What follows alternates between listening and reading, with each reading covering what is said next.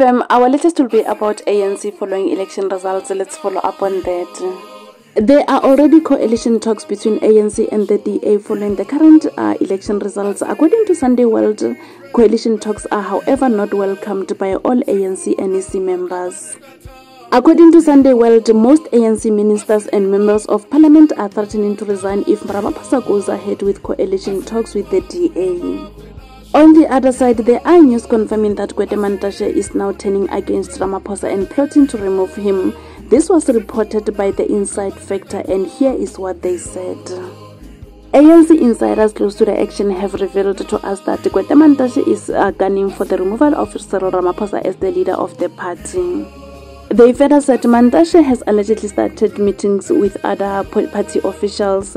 They are also saying numerous ANC councillors close to former President Jacob Zuma in KZN have also started to give him signals that they want to join MK. And here is what Inside Factor said regarding councillors in KZN. Numerous ANC councillors close to former President Jacob Zuma in KZN have stated that they are waiting for direction from MK party leader. The councillors say Zuma will direct their next move. It's going to be very interesting in the coming days, and only time will tell what will eventually happen to the ANC and its MPs.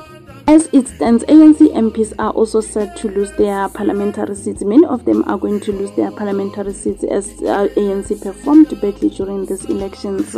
It's going to be interesting indeed. Please remember to leave your comments down below and let us know of your take regarding all that we've covered. And that's all we have for now. Thank you so much for tuning in. I'll see you again next time. Bye.